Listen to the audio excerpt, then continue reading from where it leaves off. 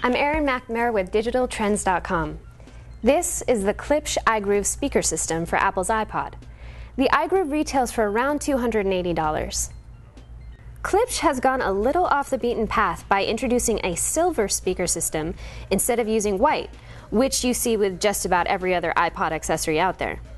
Klipsch is using a pair of 2.5-inch woofers in addition to 2 dome tweeters.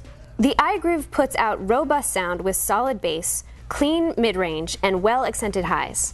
Full-sized iPods fit snugly in the iGroove, in addition to the smaller iPod Nano, which uses an adapter that is included with the package. And while the iGroove is meant for the Apple iPod, it will work with any other MP3 player using the special adapter. When the iGroove AC adapter is plugged in, it will act as a charger for your iPod as long as the iPod is docked.